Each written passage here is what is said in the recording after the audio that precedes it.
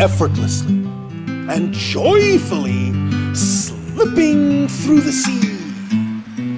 Streamlined like a dolphin, streamlined like a whale, weaving, diving, bobbing, smoothly gliding, effortlessly through life, slipping through the sea.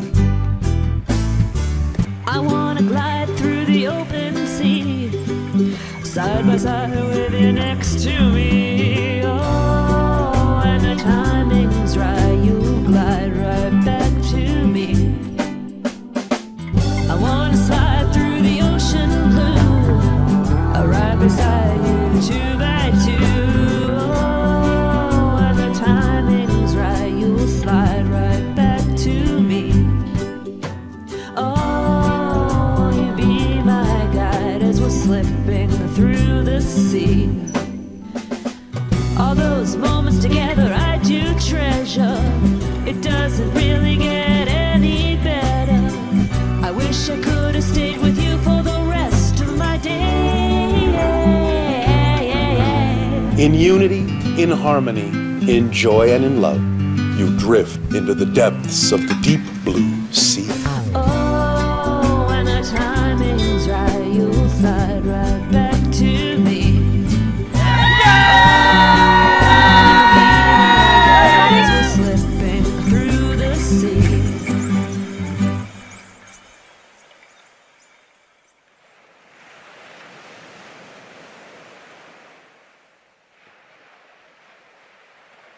Sayonara.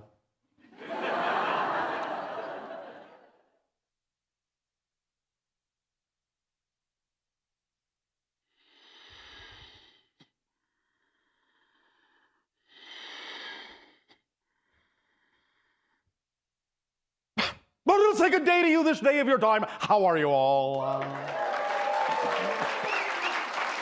All right. All right.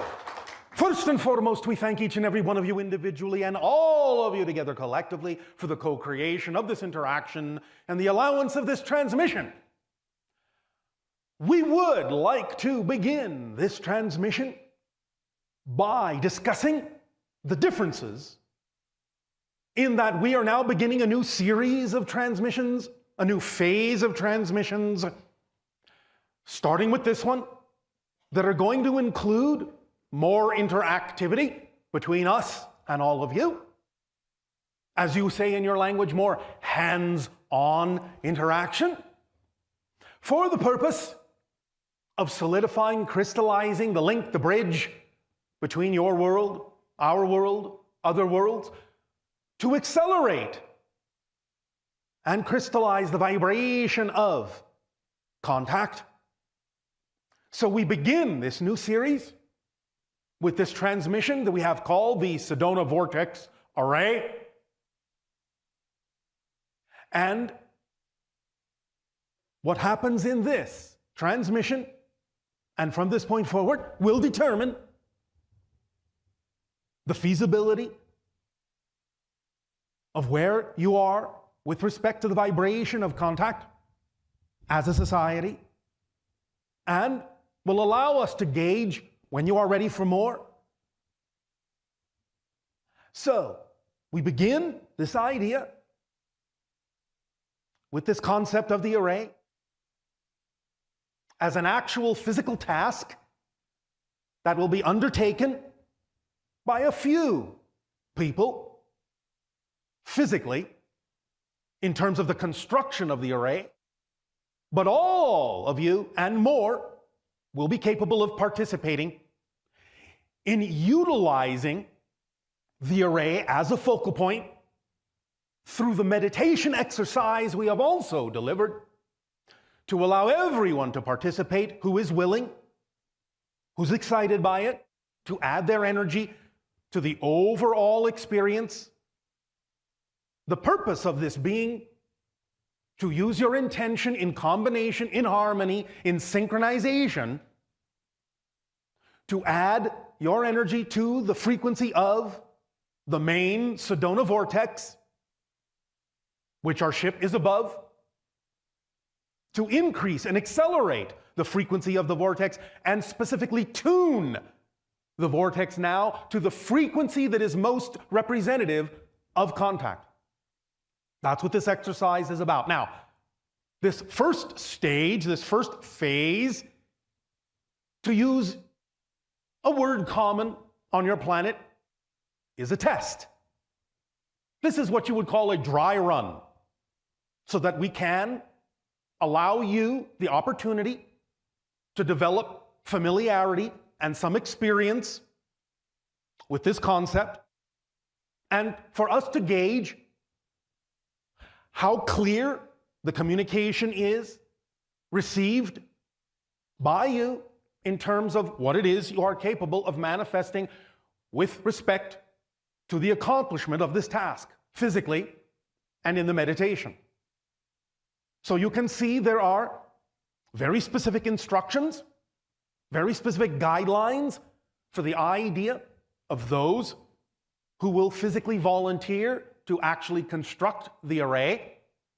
But again, all will be capable of using this, for once there is a focal point, what you might call a technological simulacrum, a representation, a symbol that the meditation and your intention can focus upon, then that will really begin the work in earnest, will really begin the shift in earnest of the vortex of Sedona. Now,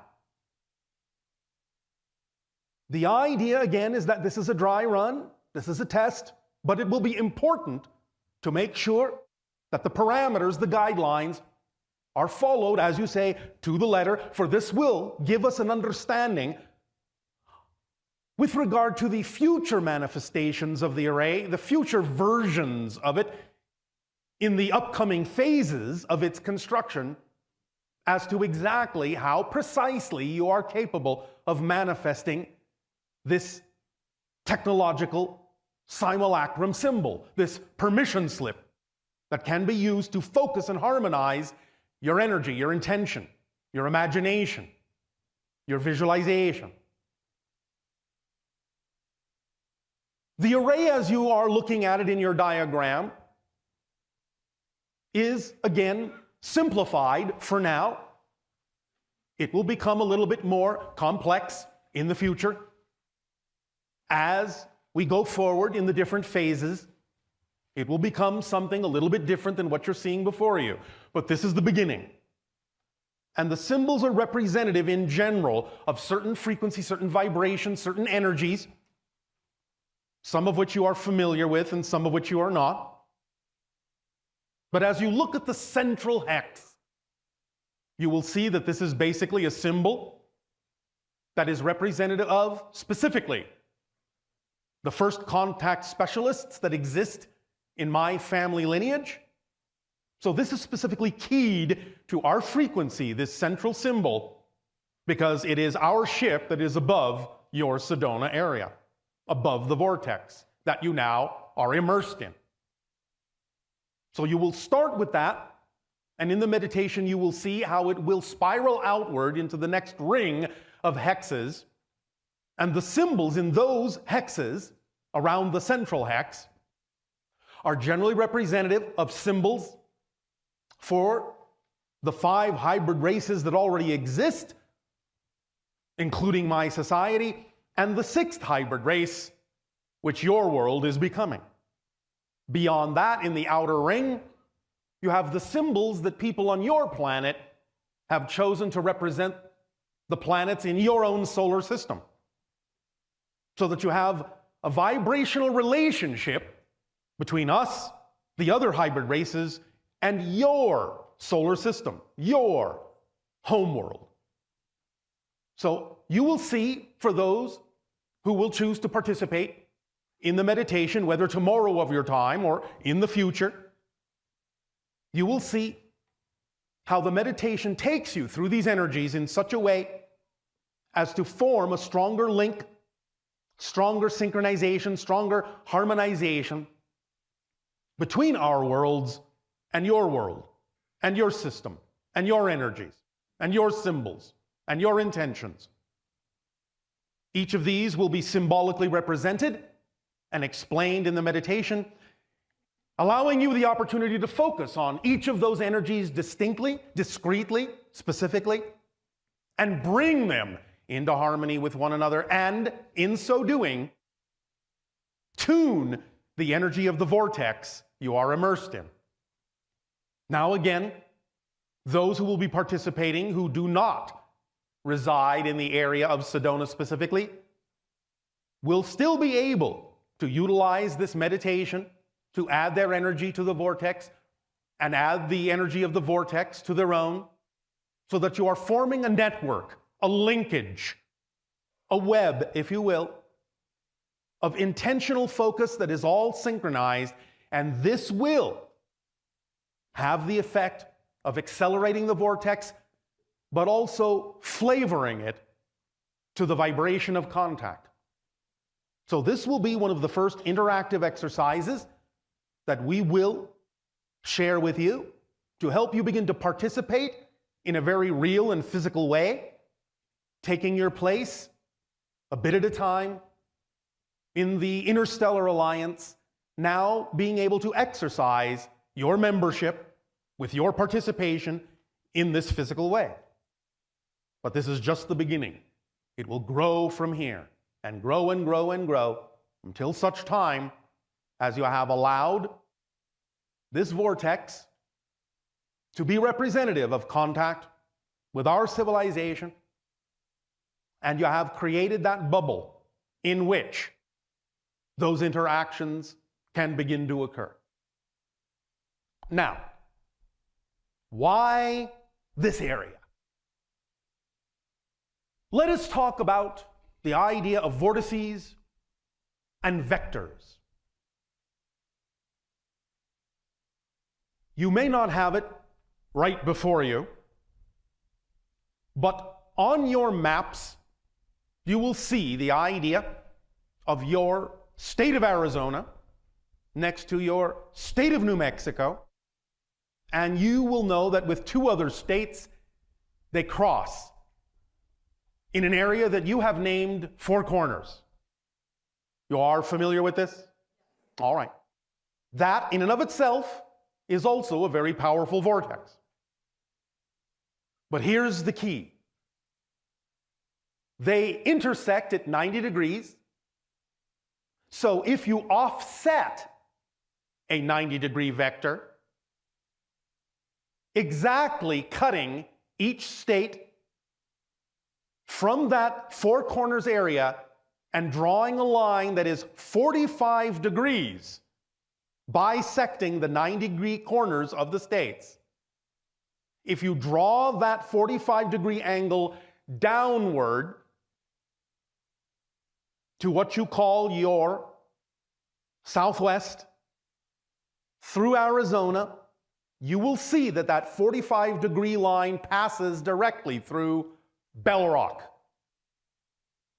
This is why that area is the center, the eye of the vortex, the master vortex of all the vortices in this area, and which is why we are using this in this exercise to aid and assist in the acceleration and the fine-tuning of that vortex for contact, because when you accelerate this vortex that is centralized around Bell Rock, you will activate and tune all the other vortices in the area to match the frequency therein. Now, if you look at your state of New Mexico and do the same thing by drawing a 45-degree line down from the four-corner vortex to what you would call the southeast, this line will pass not only through your city of Albuquerque, which itself is also a very powerful vortex, it will also pass directly through another city in your understanding that has become kind of synonymous with the idea of what you call UFO activity, Roswell. So these two 45-degree vectors will connect directly to the Four Corners vortex and will have everything to do with the energy of contact for your world in terms of how these grids of energy are laid out. for that area.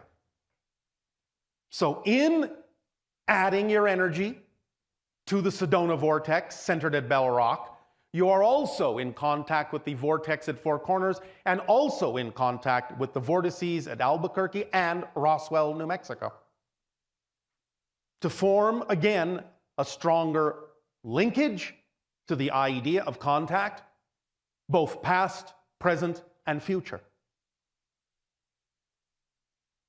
Now, as you can see from your instructions, those who will ultimately volunteer for the actual construction task have specific parameters to meet, and they will be contacted later to begin to be organized in the completion of that task. But all will be included through the meditation so that that power of intention multiplied by many, many, many of you will truly begin to change the energy in the area and create a new reality that will begin to grow like a bubble in which one day contact can occur. So,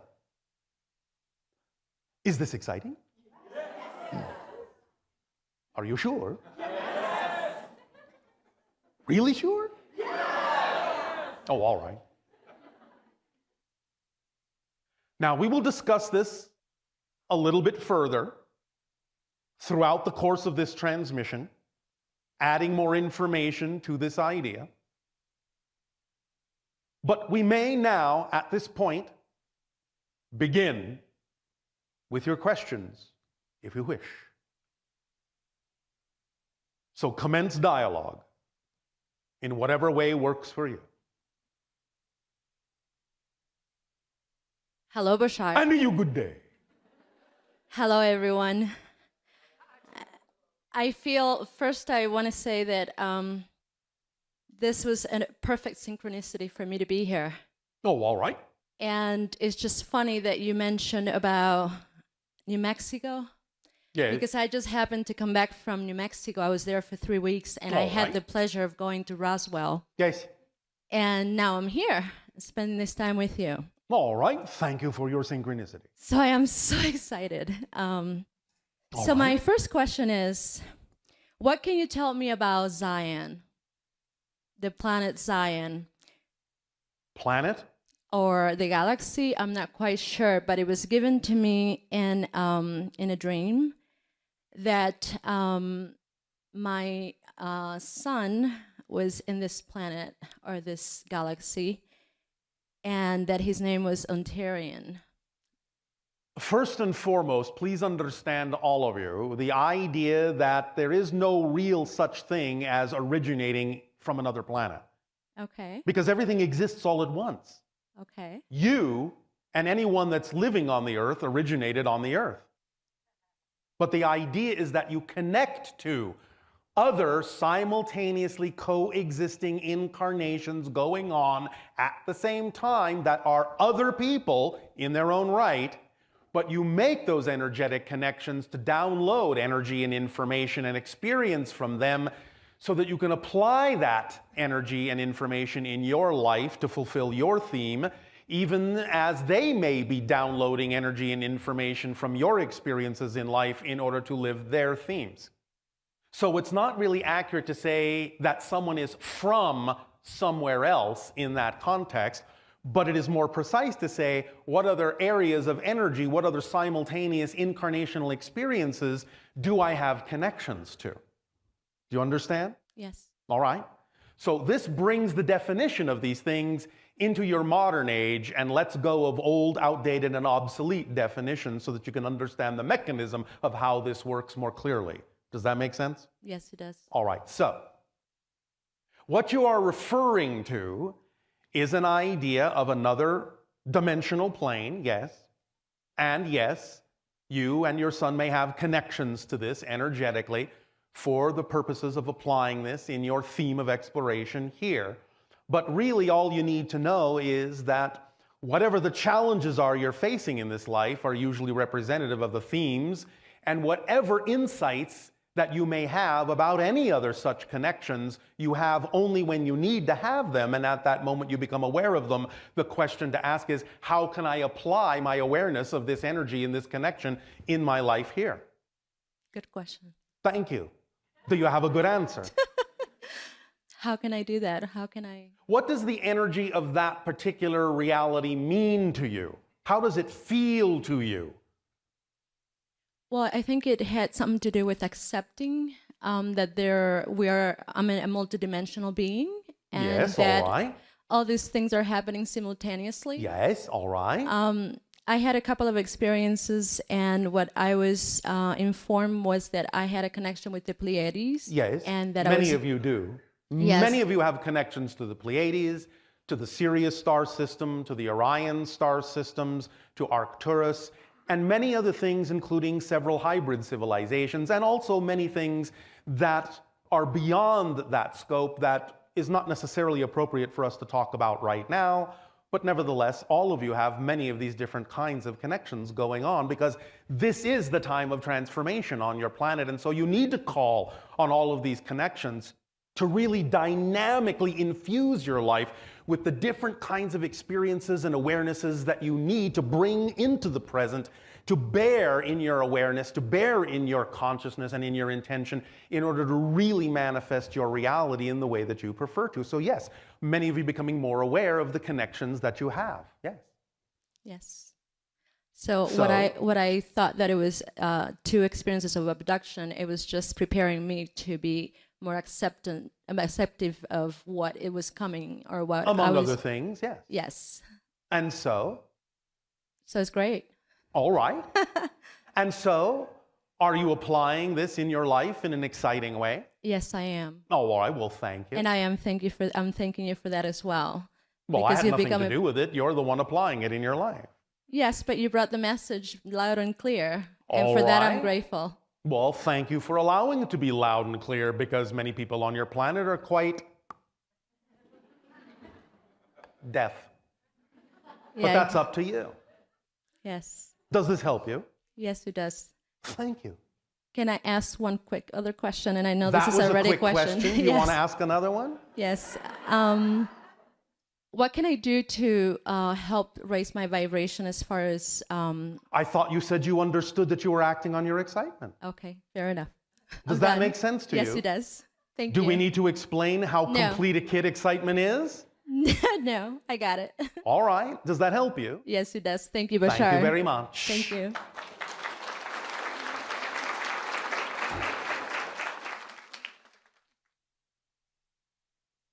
Hi, Bashar. And you good day. So I had a private session with you Yes. last month, and life-changing, awe-inspiring. Oh, all right. Well, thank you for making yourself change your life. Thank you. And thank you for inspiring awe within yourself. One of the things that the awarenesses that I had from it was that the process is everything, and The process is the point. And to understand that and always be aware of what my emotions are and what my beliefs are. Yes.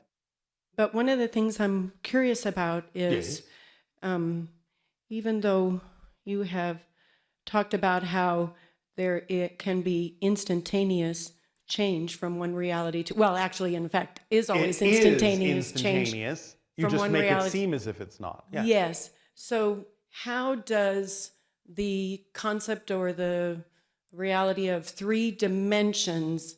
4, actually, in your yes, case. But this... 3 of space, 1 of time. Yes. So, that helped. Okay. Thank you. Okay, cool. So when you look at this... Me personally? Or me, I guess, All right. as an example, when I look out... Yes. Am I experiencing, even though I know this is now and the presence, Yes. am I experiencing somewhat of the past of what my belief systems were before the change? In other words, I can have a change in a belief system, but this doesn't look any different. Because you are constantly recreating the same belief system in the present. But if I find that I know, when we had this conversation at the private session, you said Yes. you know that you've changed by Yes. your reaction to what's here, out Yes. here. That's how you know you've really changed, is that you respond differently to what's happening, even if it still looks the same. Yes. That's the first test, in a Yes. sense. And so then is a result of that test that this actually changes? It very often is, but the point is it doesn't have to. Yes. But so when I'm looking at this and I'm thinking to myself, one of the things that, oh my God, I laughed so hard when you were talking about somebody being courageous enough to go out on the street and they have an experience and they say out loud, you're not real, you're not real, you're not real, to get that reality of whether or not you want to experience this reality or not, whether it has relevance. Yes. And so I'm wondering if I'm looking at what's not real because it's the example of a past experience, a past belief system that I don't hold anymore. Is that why this isn't real? No. When you say that? No.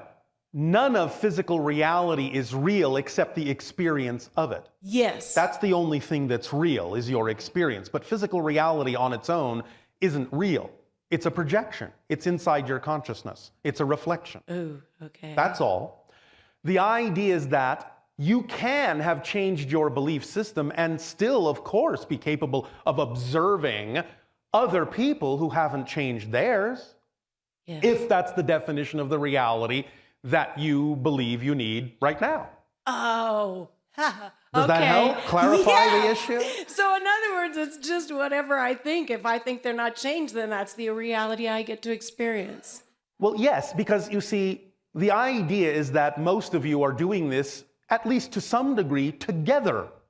So you're still, for a while, even if you change yourself quite drastically, you're still for a while going to be capable of still observing other people that are doing things that may be similar to what you used to do, because it's not yet time for you to not see those people anymore, because there is still value in you seeing them and them perhaps seeing you.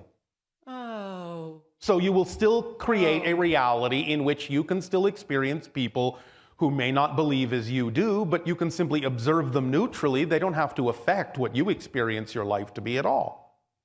You can just observe that they are going through their life and making choices, and maybe they need to see you, because if you're acting as a perfect example of living your life to the fullest, then hanging around for a while gives them at least an option and an opportunity to see in you what they might be able to choose for themselves too. Yeah. Make sense? That's nice. Yes, it is. Very nice of you to hang around and not run ahead of everyone.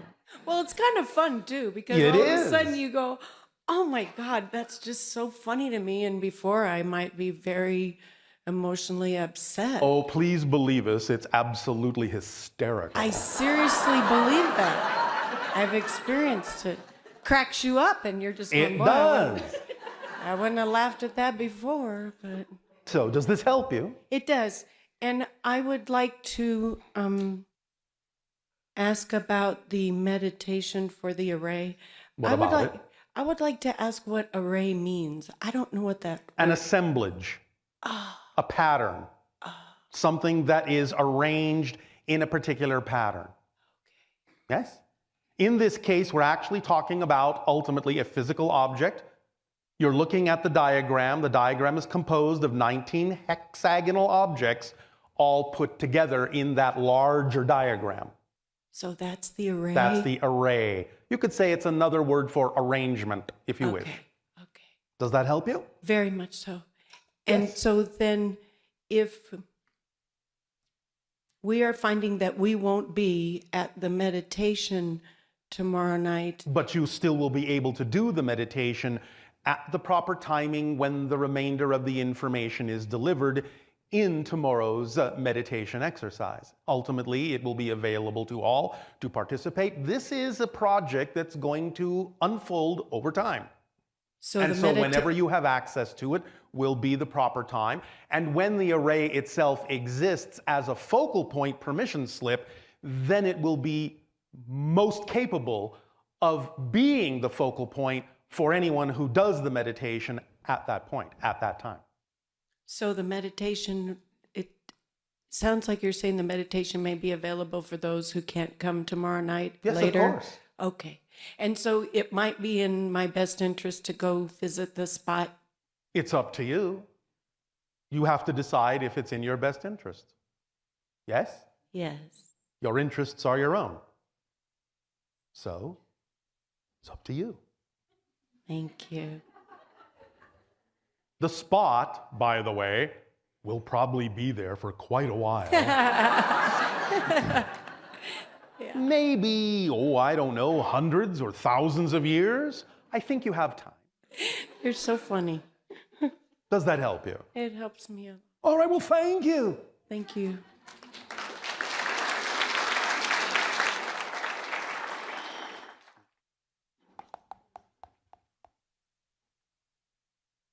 I would just like to thank you for all the information you give to everyone. Wait a minute, what happened to hello and good day? Hello and good day, Bashar. And good day to you. I would just like to thank you for Speak everything. up and be bold so that all may hear what you have to share. Yes, sir. I would just like to thank you for everything you've done for everybody in the room and in the world. I have done nothing. You have given information. Yes, and I brought have, but that awakening doesn't to mean everybody. you have to take it. Well, I'd like to. All right, well, thank you for everything you've done.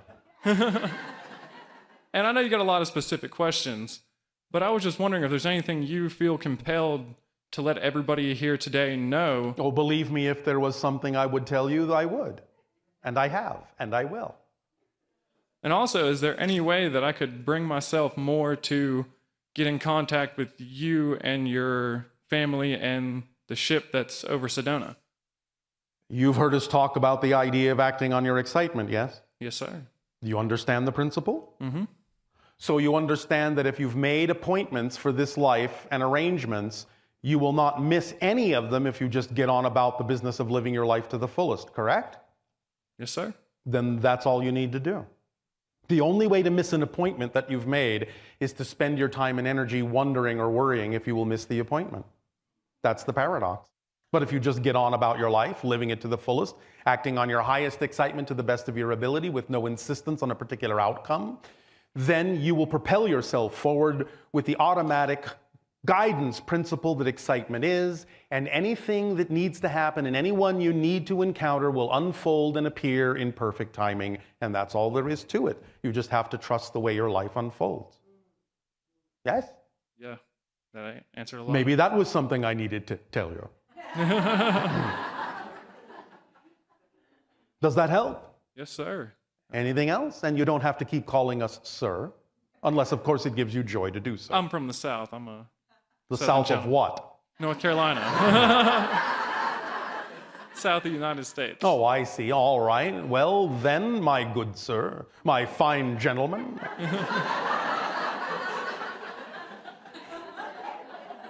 Or should I just call you Billy Bob?